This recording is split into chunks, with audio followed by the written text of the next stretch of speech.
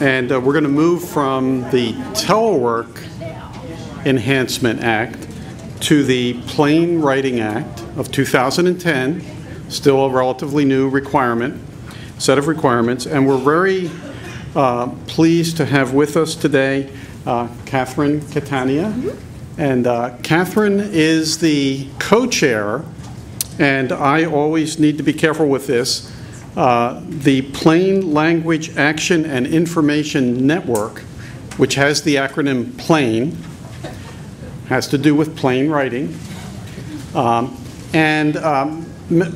sure that Kathryn is going to talk more about the PLAIN organization, but let me just say that a lot of people think that that is Kathryn's job, when actually she has another day job. She is an employee of the Department of Homeland Security, Citizenship and Immigration Services, where appropriately enough she is a web content editor.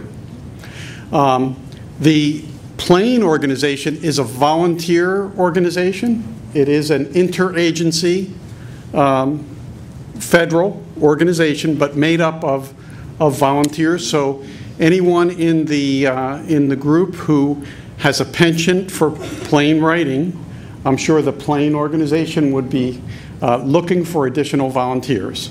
But Kathryn is going to brief us on the requirements of the Plain Writing Act of 2010. Kathryn? Thank you, Frank. Thank you, everybody, for having me here. How many people have heard of PLAIN? Okay, good, good, good. How many people have attended a plain writing class taught by PLAIN? Ooh, excellent. Very cool. Here's another question for you, and I'm waking you up after lunch. How many people have read a government document by your agency or another agency and thought, what does this mean? All right, so that's why I'm here, right? I'm here to talk about the Plain Writing Act of 2010, which is the most customer-friendly, audience-focused, common-sense thing that you guys could do. But for some reason, it's really hard for agencies to jump on this bandwagon. And so I call it more of a cultural change in writing than anything. And that's what I'm going to talk briefly about today, give you an overview of some resources, show you some cost savings that plain language has helped some other agencies and states and governments. And if you have questions, just shout them out. I'm always available for questions later on, and you can always find me at plainlanguage.gov. So jump right in there. So Frank did a great job of explaining what PLAIN was, but we are a volunteer interagency working group. All right, so we have existed since the 90s, long before there was a Plain Writing Act, and it was basically just writing enthusiasts that thought, hey, we can do a better job communicating to the public. We're the government, we should be writing clearly. People should understand our message the first time we send it out to them.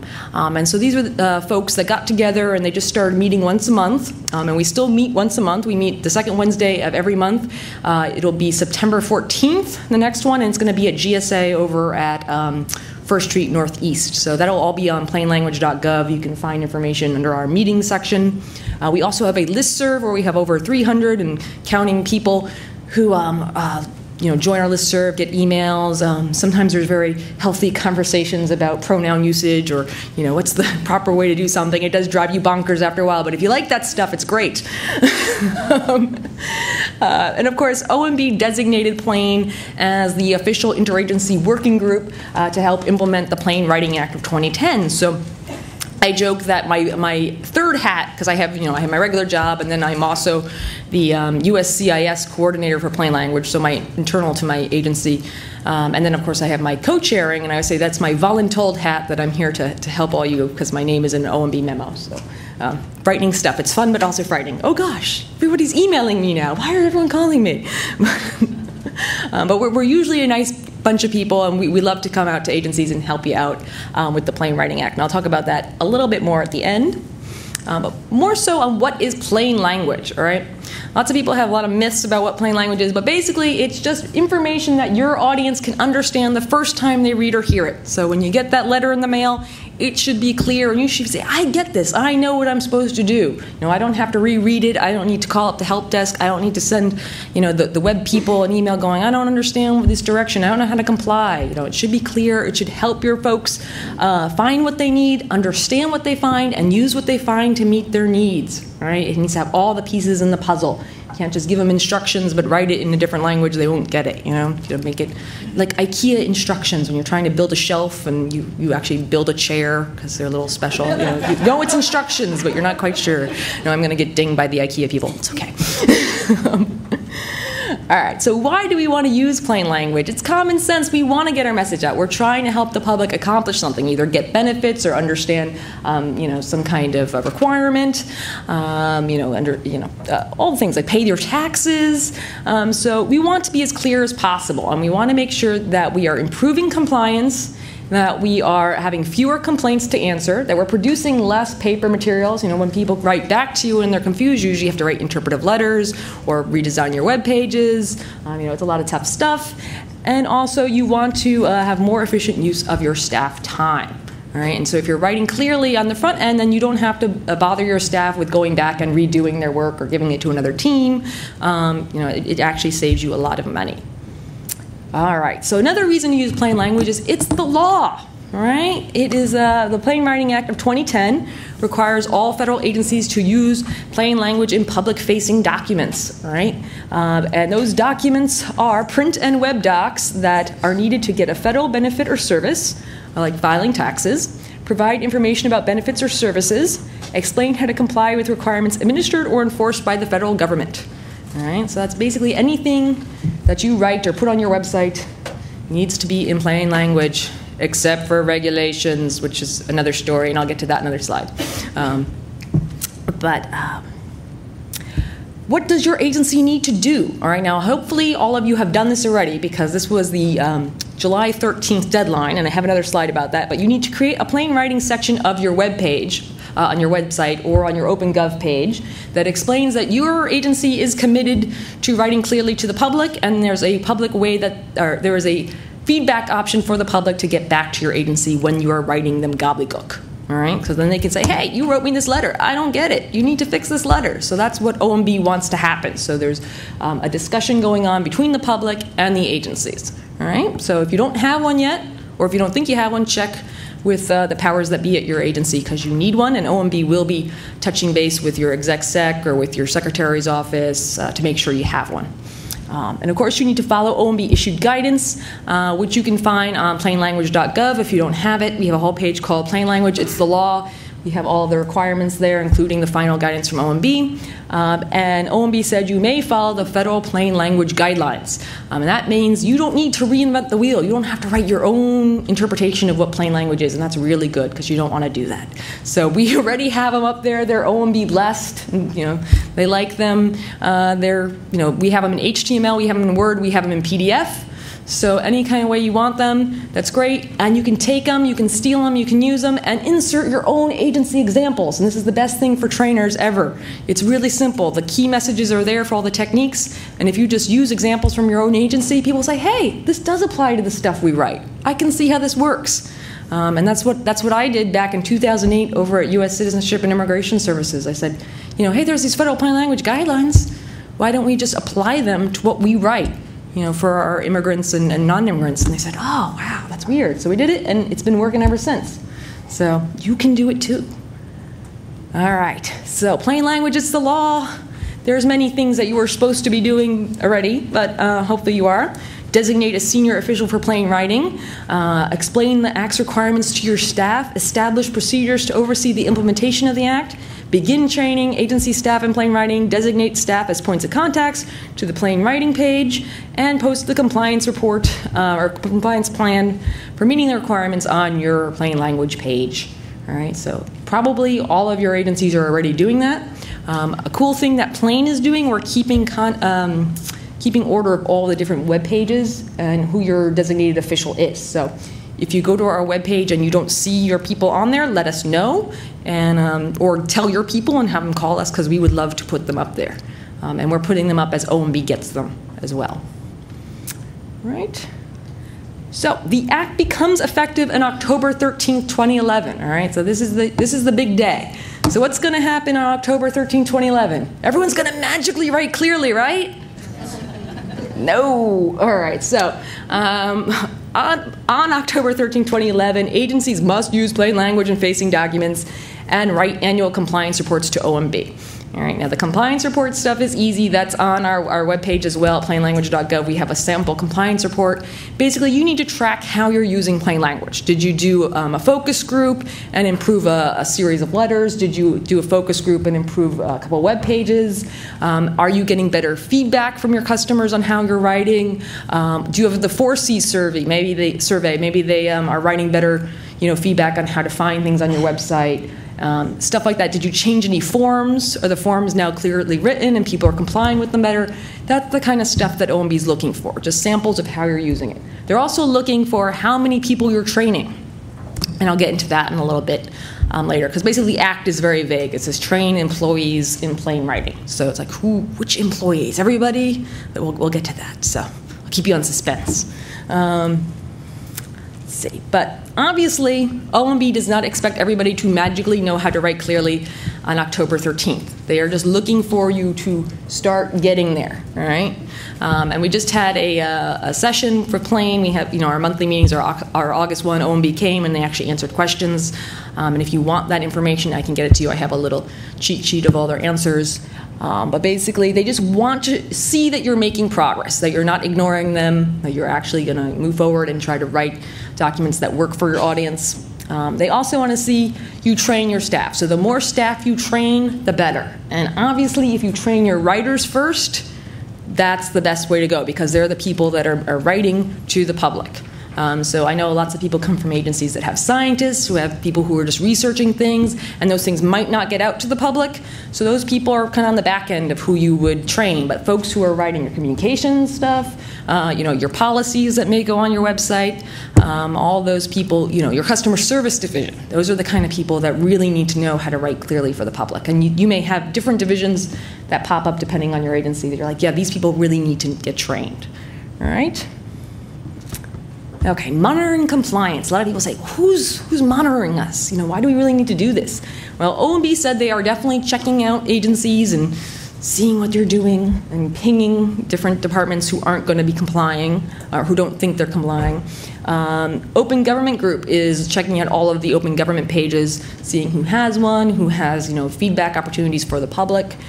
Congress has said that they are going to be monitoring agencies and may actually, ping certain ones when they are not complying.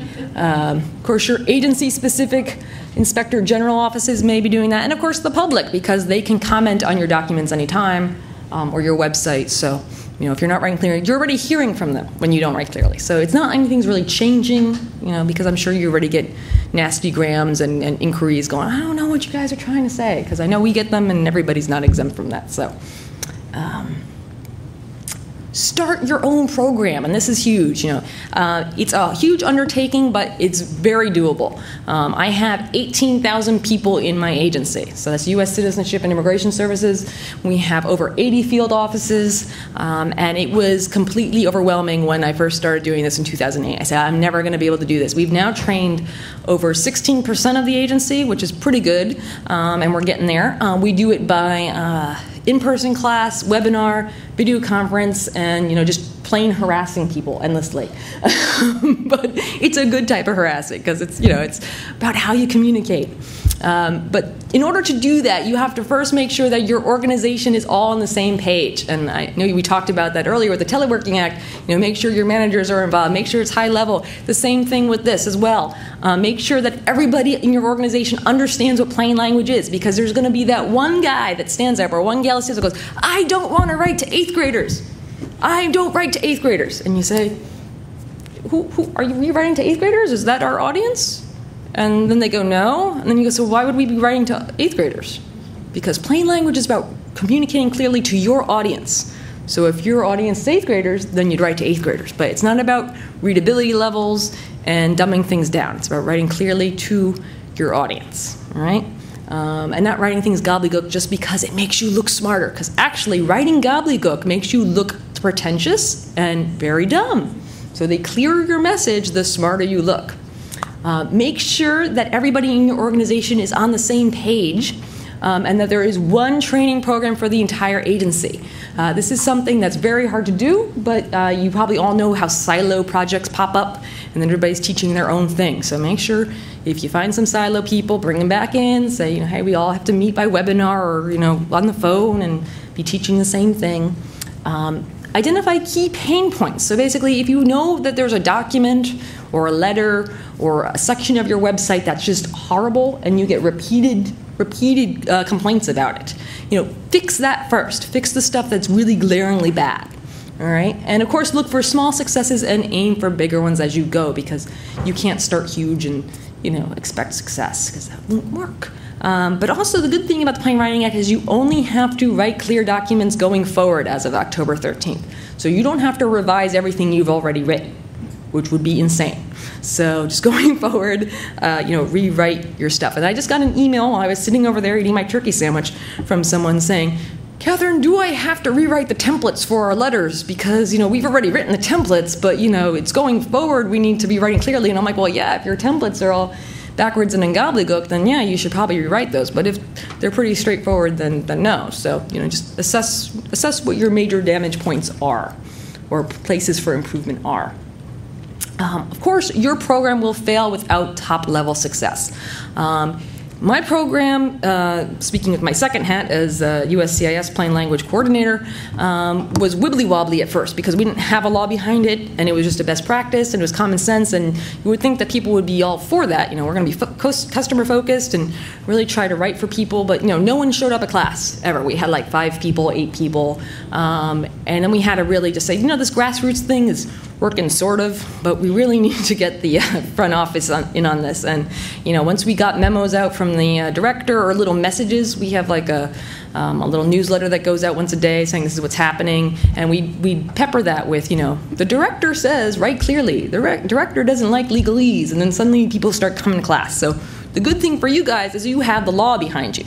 So your senior officials should jump right on board and say, oh yeah, this is great. You shouldn't really have to push them too much. But of course, you want to have top-level messages go out. I already said that. But encourage managers to attend plain language class. That is huge, and that is very difficult because managers are the #1 problem for plain language class. Because people go to the class, they love it, they take it, they think it's fantastic, and then they go back to their office, and then their managers rewrite everything they did into gobbledygook. All right? And I actually get that in all my evals. I love this class. I think it will be very useful in what I do. However, my manager will not actually accept this type of writing. And I've been doing this since 2008, and I still get those messages today, and even though there is a law.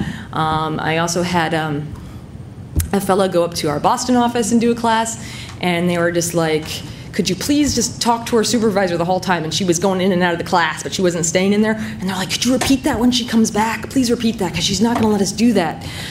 So getting the managers their own class, and I know it's tough because they don't have a lot of time and they're running around. So I try to do it by doing short managers briefings. We have a 20-minute managers briefing that Plain put together. You can borrow that. You can have us come and do it. But just to get them involved, show them what's going on, tell them it's not bad for your employees to write clearly. Please let them write clearly. And of course, have regular briefings for your management. Other planning tips, obviously you want to have classes as much as possible. Once a quarter is great. I'm a bit overly obsessed with plain language, so I have classes once a month where I come from. But that is a little tough if you don't have trainers. But you need to constantly reinforce that writing is important, or people will forget about it.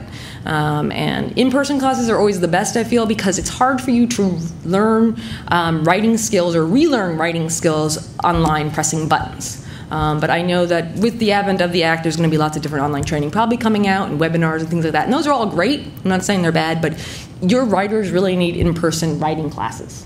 Because they really have to do practice, and all of our classes that Plain offers are very interactive. We do lots of writing examples, get people thinking and talking and asking questions to try to actually practice the writing. Offer classes to all your staff. Lots of people do have remote folks, so try to offer them there as well, even if you have to do them by webinar or video conference. Create electronic writing guide, and that's why I was saying that we have the federal plain language guidelines. They already exist. You don't have to reinvent them. You can just grab those and kind of, condense them down and make them in a nice little format, and put your seal on them for your department and send them out. Have them on the webpage somewhere. They're really helpful. People can use them as much as they want at their desk. That's what we do at my place.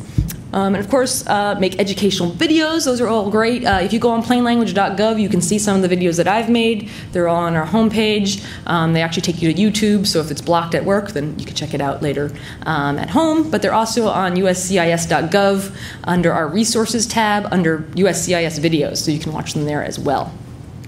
And of course, create a recognition program. I can't speak. A recognition program. This is something we did based off of National Institutes of Health. National Institutes of Health have a huge program every year where about 600 people attend, and they have a guest speaker. Sometimes they have Nobel Prize winning authors. Now I know that's really above and beyond the call, but really cool. And they all get photos with the director depending on what they wrote. So they have best research project in the back. Woohoo! Very cool. Was it neat? It was neat. Mm-hmm. Did it make you feel proud about writing clearly?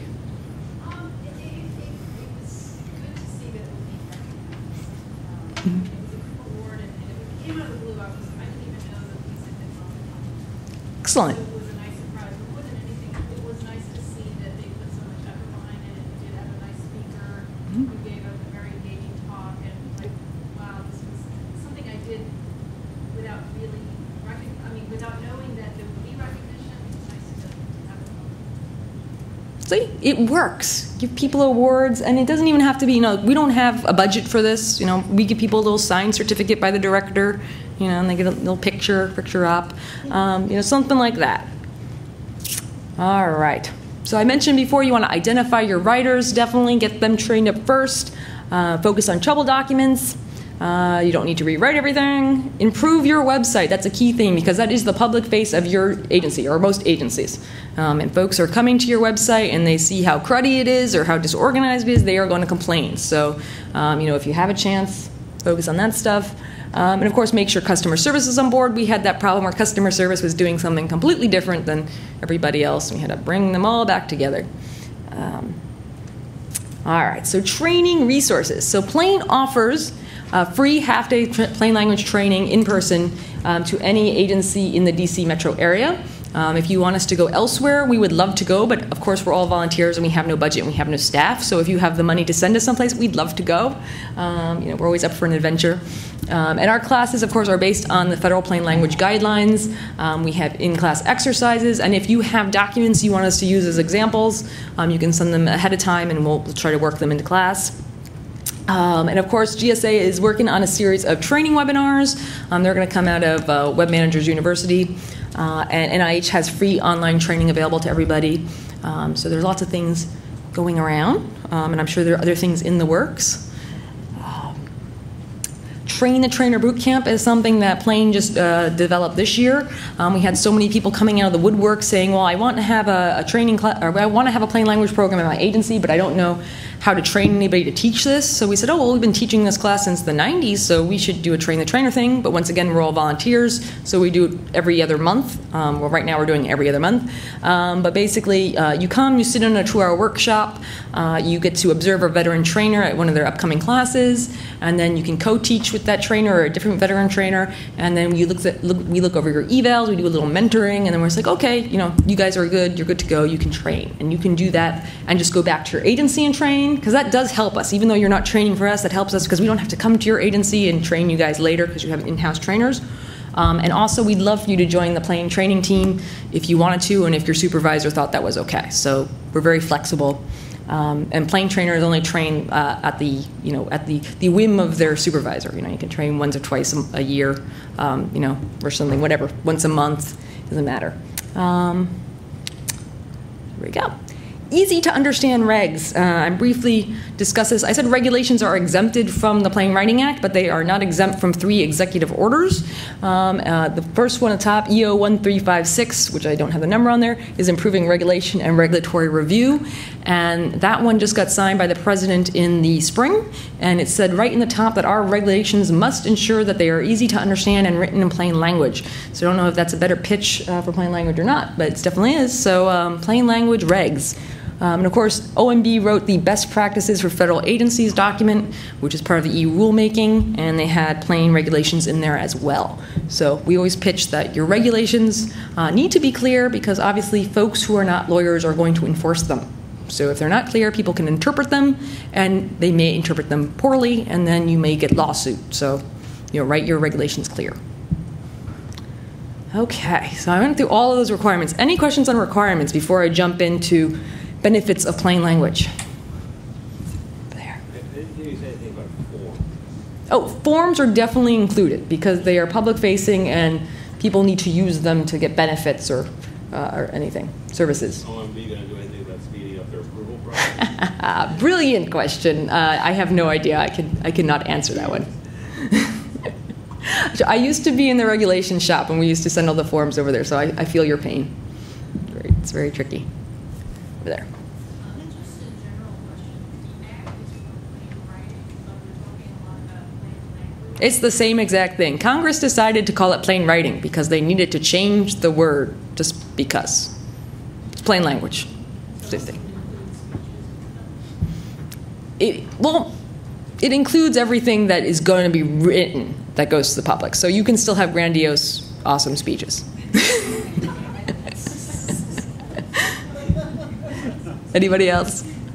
And I always remember plain language is about your audience. So, I mean, I'm not here to say, oh, you must write see, spot, run sentences all the time. It depends who you're writing for. And that's the biggest thing that people get hung up on. Like, I can't stand this. I don't want to write simply. I'm like, well, sometimes simple is better. But, it depends who your audience is. All right, so plain language makes sense to your audience, and it makes you sense, as in money, when you use it. And plain language is used by corporations, state governments, federal agencies, and foreign governments. In fact, I just went to an international plain language convention, and we got to hear from folks from Korea, South Africa, Australia, all of Europe, Scandinavia, Canada, Mexico, Argentina, and some other places as well. And it was fascinating to see that they all have the same problem that we have with government documents.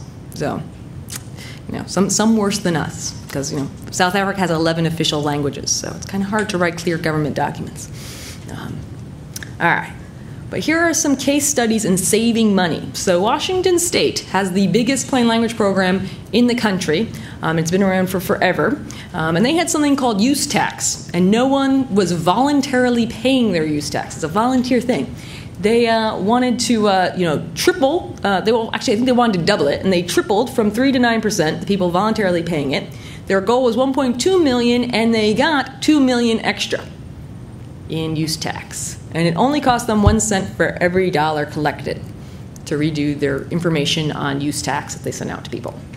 So, $2 million. All right, Washington State 2, driver's license. They rewrote a notice telling people their licenses had been suspended. All right, the hotline busy signals declined 95%, and each day 850 more people reached the hotline instead of getting the busy signal.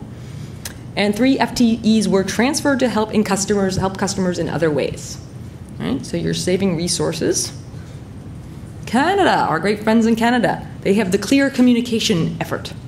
All right, Canada's government clarified 92 different forms. All right, so they make a lot of forms each year. Because there were fewer errors on the forms, processing time for government staff declined about 10 minutes for each form, and all the government saves about 10 FTEs each year in processing time. All they did was clear up the language on their forms.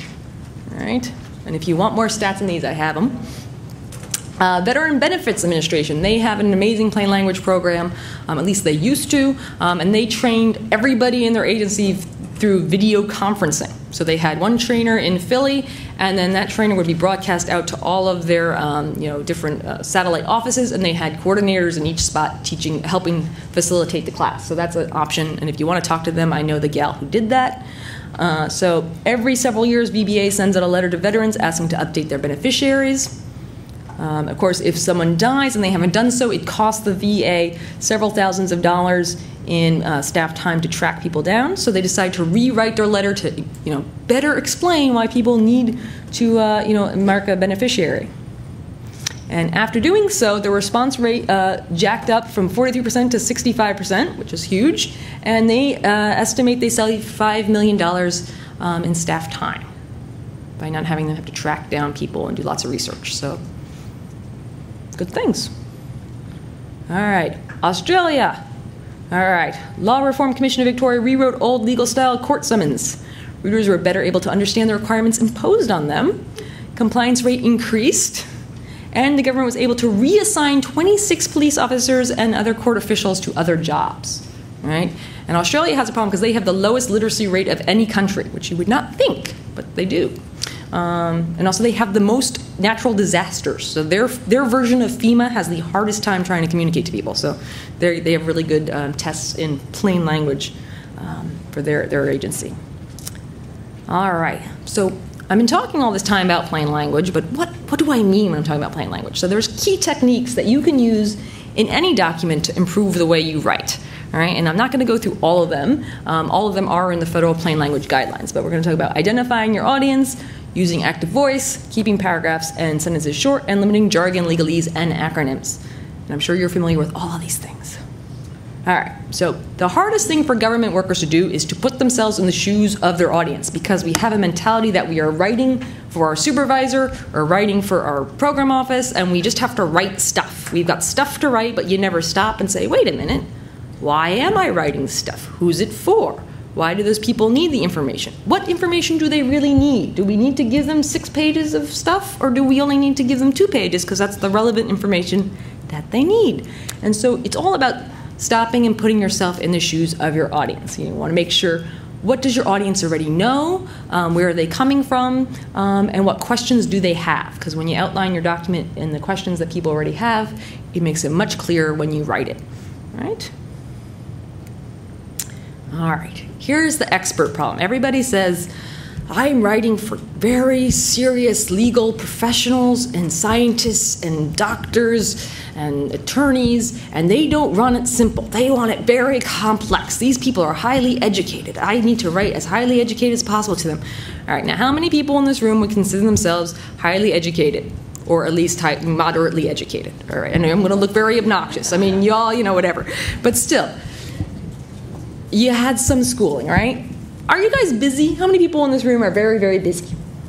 Very, very busy. Yes. All right. Do you like to trudge through documents that have very big legal words that aren't actual real words, that are just legalese and complicated phrases and different things just tacked on, so you have a run-on sentence that goes on for like 4 paragraphs? How about those? You want to read them? No. But you're all professionals. You're all very educated professionals. Don't you want to read those? No. Well, neither do attorneys or doctors or brain surgeons like I have up here. There have been several studies that attorneys take twice as long to translate legalese. No wonder they charge the clients by an hour. That's the same, in any other, profession. You're just busy. You want the information that's important. You want to grab it and go. Now, if you're sitting there and you're leisurely reading a giant report, that's different. Or if you're writing a thesis, that's different. But if it's information to help you get benefits, understand requirements, or comply with something, you want to get the information and go. And you want it to be logically organized. All right? So, using active voice. All right, now active voice is one of my favorite things ever. And you can see my video when you go home and watch YouTube. But everybody in the government likes to write in passive voice, because we don't like to say who's doing what. Because if we say who's doing what, people might understand that we did something. Don't understand why we can't say that. And I give you an example. Most of the letters that come out of where I work are, your application is hereby denied, period. But who denied my application? Well, it's on a USCIS letterhead, and it's for an immigration benefit, and USCIS is the sole official government giver of immigration benefits. So why couldn't we say U.S. Citizenship and Immigration Services has denied your application, or is denying your application, or denied your application? No, we have to say your application is denied, or hereby denied, which makes it sound even more important, because hereby adds a lot of value to the sentence. And we're going to talk about hereby a little later. So instead of new regulations were proposed, the Department of Transportation proposed new regulations. Now, are you going to use active voice all the time? Maybe not. 90% of the time, it's pretty good because you want to show who's doing what. You want to be transparent. It was one of the first memorandum that was signed by President Obama. It was all about transparency. You want to be a transparent administration. You want to show who's doing what. All right. Now, if the law is doing the action, or if you don't know who's doing the action, then sure, passive voice makes sense. Or if you're on a working group and Sally really screwed up, she messed up everything, you're going, mistakes were made, but you're not going to say, Sally made mistakes. You're going to cover it up, right? All right, so let's do some examples together. So instead of it must be done, what would we say in active voice? Do it. Do it's good. Oh, it's going to do that, huh? Oh, no. You put the other one up. It's okay, Frank. But messed up the PowerPoint. It's right. They used to pop up. But yes, do it. You must do it would be good. Or, All right. A yellow submarine is lived in by us.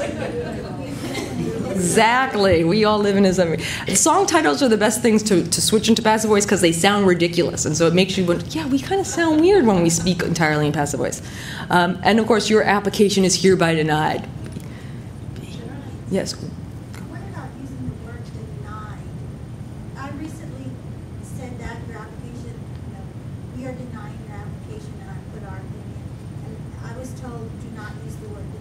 No, well, it's one of those agency preference kind of things, but we are denying would be the active voice for that, or we denied, or, like that. Some people prefer different words. Denied is so harsh, but, it happens. All right. So how about sentences like these? There is no escaping the fact that it is considered very important to note that a number of various available applicable studies ipso facto have generally identified the fact that additional appropriate nocturnal employment could usually keep juvenile adolescents off their affairs during the night hours, including but not limited to the time prior to midnight on weekends and or 2 a.m. on weekends. What are we saying? No, we're actually not saying curfew. Studies have shown that night employing juveniles at night. There we go, yes. If this was the other PowerPoint, it would say more night jobs would keep kids off streets, or more night jobs would keep youth off streets. So this is an example of how we write as government workers. We try to throw everything in the kitchen sink into one sentence, because the longer the sentence is and the more big words it has, the better it is, right?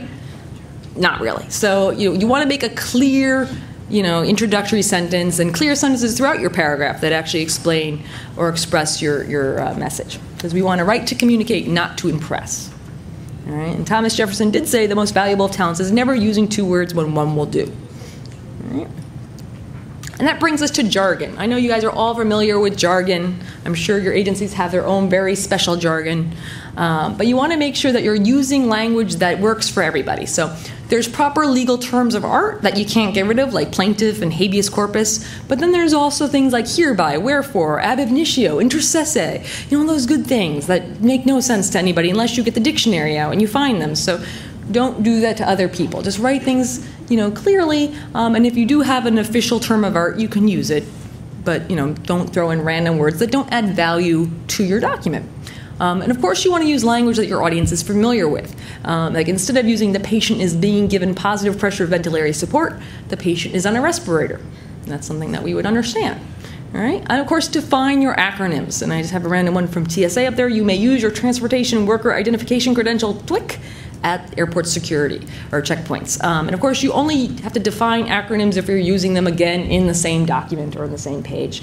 And another thing that's very strange, some agencies have acronyms that are already clearly defined and very used in common, everyday things like, what was it? It was alcohol, tobacco, and trade before they turned into TTB. Had a COLA, and they had an FAA, and they had, what was the other one? It was something really funny. But they didn't mean Federal Aviation Administration. They didn't mean cost of living expense. They meant something entirely different, which is extra complicated. Don't make up acronyms that already have common definitions, because you're just going to confuse everybody. All right, so next steps, now that I babbled at you for this time, you want to make sure that your agency is complying with the Act because it's legit, it's a law, and October 13th is around the corner. So make sure, your agency has a plain writing official webpage, implementation plan. I know you guys are all trainers, so you're focused on training. Make sure you're starting to train your agency staff and come up with different creative ways to do it. There's no right or wrong way to do it. You just need to get people thinking about the way they write. How can we improve the way we communicate with our public, all right? Because you want to, obviously put a good face on when you're communicating with folks outside of your agency, and also to other agencies, because OMB has defined public as your external stakeholders. So, say you're an agency that speaks to another government agency, they might not understand your internal jargon either. They might be completely confused by your acronyms. So make sure you're writing clearly to them as well. And of course, you could visit plainlanguage.gov whenever you want. We have lots of great resources and best practices from other agencies. We have a lot of training materials that you can just swipe from us. We're not picky. Just say, hey, we got this from Plain, and you can use it. And of course, we have the Federal Plain Language Guidelines, and we'd be happy if you wanted to join Plain. And of course, we're always looking for volunteer trainers or volunteer agencies to house a meeting. We have meetings the second Wednesday of every month, so if you have a meeting space and you'd like us to come, we definitely like to show up. And if you'd like to present at a meeting, sometimes people like NIH would come or FAA would come and they say, hey, this is what we're doing for our plain language program, and this is what's working for us. We even have forums sometime where we had FAA, Veterans of Benefits, and myself, and we all talked about what our individual programs were doing at our agencies.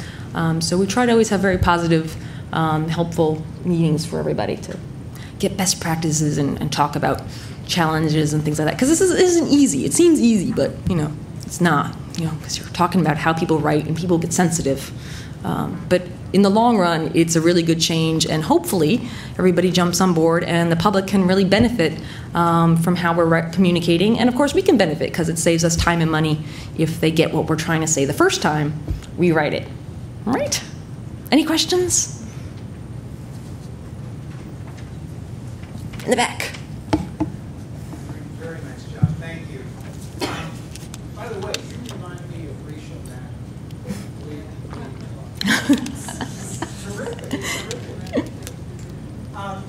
We have a hierarchy. Graduate school has a hierarchy of writing courses, and we think they all need plain language requirements. However, in talking to our faculty, it seems like they always gravitate to basic grammar. Is that your experience too? I try to avoid grammar at all costs. I feel like the plain language class should not be a grammar course. They need to be separated, because once you get into grammar, then the whole class gets very picky. You have two people: the people that are really excited to talk about grammar, and the people that completely tune out and they're like, "I'm having flashbacks from 8th grade, la la la la la la." So when we teach our classes for plain, we don't touch on grammar at all. I think we touch briefly on word placement, and that's only like one slide. Make sure you're putting your conditionals next to the words they actually modify, but we don't go into specific grammar information. It's just the basic techniques on how to improve your writing. Does that answer that, or did I? Yeah. Okay. Yeah. Pamela.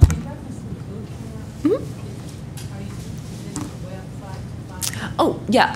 Go to plainlanguage.gov, and there's a little blue column on the left, and it says Join Boot Camp. And then you just fill out a little form. It instantly, you'll actually get an auto-reply from me. You'll think, oh, Kathryn's just doing anything but sitting here typing this giant letter. But I've had people call me like, Kathryn, you just wrote me this great letter. And I'm like, no, I didn't. It was auto-reply. I should just, yes, I did. And we'll put you on an Outlook message for the next class. We'll say, you're signed up for this class. Okay?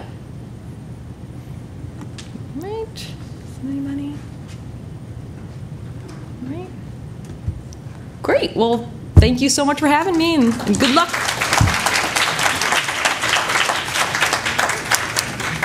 Thank you very much. Very engaging presentation, Kathryn. Thank you. On a subject that sometimes is not always that interesting. I would mention, Jack mentioned that the graduate school has a writing curriculum. And I'll just mention, for what it's worth, that we also do have plain writing courses. it makes sense to use the ones that are offered without cost. Makes perfect sense if you can get those. I would use the same analogy, I don't know if Kathryn would agree with me, that they used on the telework training this morning, that the ones that are available without cost are great, high quality. If you need something that's customized to your agency, your particular situation, you might want to consider the graduate school. I remember one instance we had recently where this came up, and I won't mention any particular agency, but the agency approached us, and the target audience was very high-level officials. And there was great sensitivity in the agency about telling these officials that they needed writing training. And turned out they had been hired in another capacity, I think it was law enforcement actually, and over the years had been, something had happened within the agency. They wound up in jobs where they had to write. But the agency didn't want to tell them that they needed writing training. So I think we did something crazy, like we said it was management analysis. And how to write a management analysis report, but it still came out to be the writing training. So if your agency has a need for something special or something customized, we'd appreciate it if you would keep the graduate school in mind.